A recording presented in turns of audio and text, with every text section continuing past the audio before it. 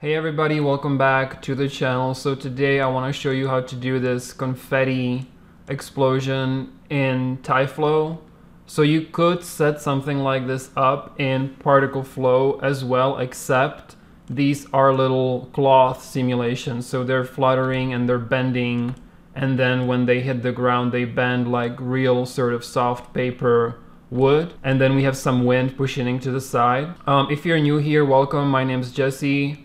I'm a visual effects artist based in Los Angeles, and I've been posting a lot of tutorials, and I'll be posting a lot more for tyFlow in the next few days. So be sure to subscribe and hit the bell so you get notified when I post a new one. So let's just set this up from scratch. So as always, let's just make a tyFlow icon first, and then let's go under helpers, tyFlow, and create a ty icon. So this will be where the confetti will explode out of. So let's do burst, position icon. Let's add some rotation. Also add shape. We only want to emit particles for one frame because we want it to be sort of that one frame explosion for a total of, in the end we're gonna do 1000, but for now let's do 500 just so that it's faster. For the position icon, let's pick this icon, and let's also add some speed. Let's do direction along icon arrow, and let's pick this icon again and reverse so that they go up like this. And if you want to follow this tutorial click by click, let's just make sure that we're working in the same units. So go under customize,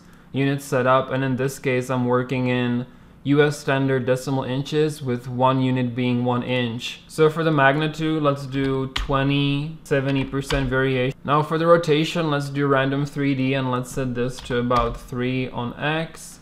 And then for the shape, let's create the shape ourselves. So we're gonna go under standard, plane, and let's just create a small little plane. This is gonna be our little confetti, and maybe give it 4 segments on both length and width. Add selected, remove the 2D shape that's there by default. And then I can go under display and set this to geometry. So let's go back under shape and maybe reduce the scale to about 40%. So we're gonna add a slow operator here, and we can set the velocity to about 3 on all axes. So it's gonna be hard for us to see how this is working or not until we add a gravity and have them fall down. So let's add a force. Here you have the built-in gravity, so you can just set that to minus 0.03. And then let's go back under speed and give it some divergence. So maybe 15. And now you can see it's starting to come together. They sort of shoot up and then they slow down, and then they slowly start falling down. So let's extend our timeline by clicking on this time configuration and maybe make it 400 frames long. So what's going to help sell this effect are all the forces. So let's add another force, and let's set the strength to 5 with a scale of 0.15. Alright, so now let's just play with these values and refine this a little bit. So let's go back under shape and make it a little bigger just so we can see this better. So I'm gonna set the scale to 100.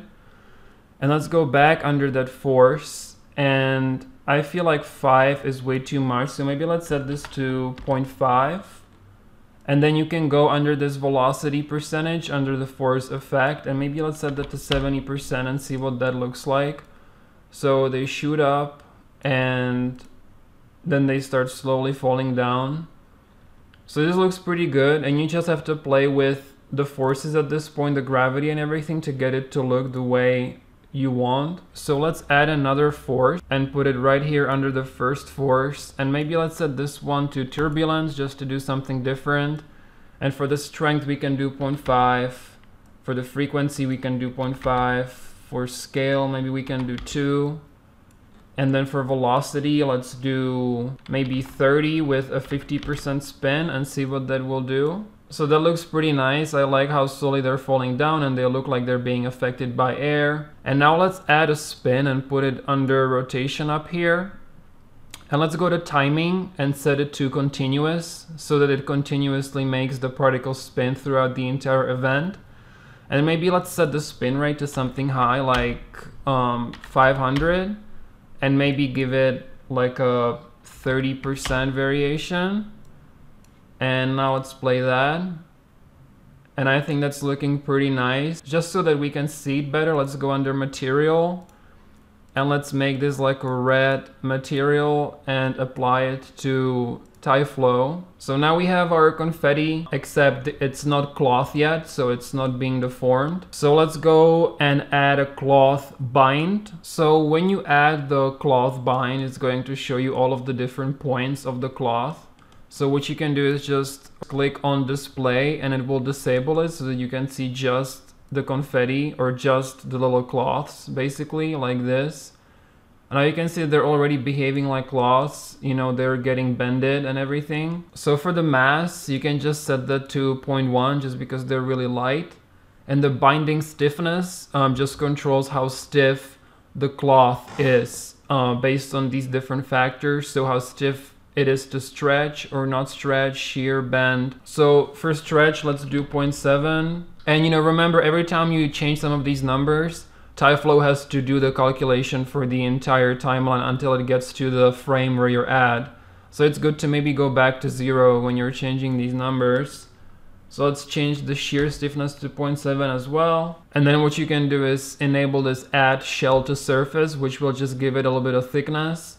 And we can set the outer amount to 0 and just give it like a little bit of an inner amount, just so that it has a little bit of a thickness, so inner amount of 0.01. So now if I look at what we have a bunch of little cloth fluttering and flying through the air. So now what we want is for these to interact with the ground and fall on the ground. So what you can do is go under space warps, deflectors, and just make a big deflector over the entire ground area here.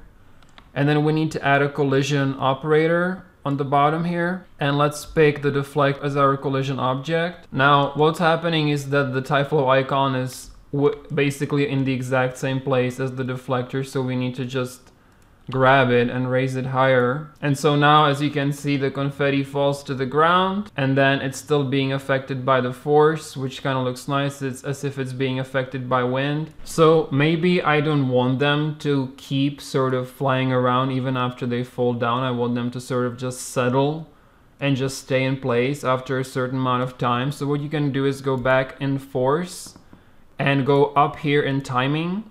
And right now it's set to continuous, so throughout the entire event it will be affected by this force. But we can set that to particle H and maybe tell it to only be affected from frame 0 to frame 200 with a maybe 30% variation.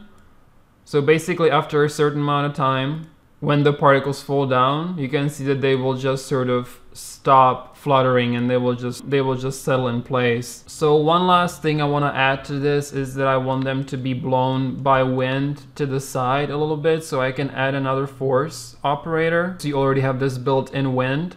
You just have to raise the strength. So we're maybe gonna set the X to minus 0.1 and set the strength to something like 0.1. And it's a pretty sensitive value, so already you can see they're being blown to the side quite a bit. So maybe we can lower the strength to like 0.01, see what that'll do. We just want something really subtle. Okay, so that looks pretty good. So what you can do is just add a material ID and put it under shape and set that to random. You would just go under materials and create a multi-sub object, discard the old material. Alright, so after you've added your colors, you can just grab that multi-sub object material and apply it to tyFlow.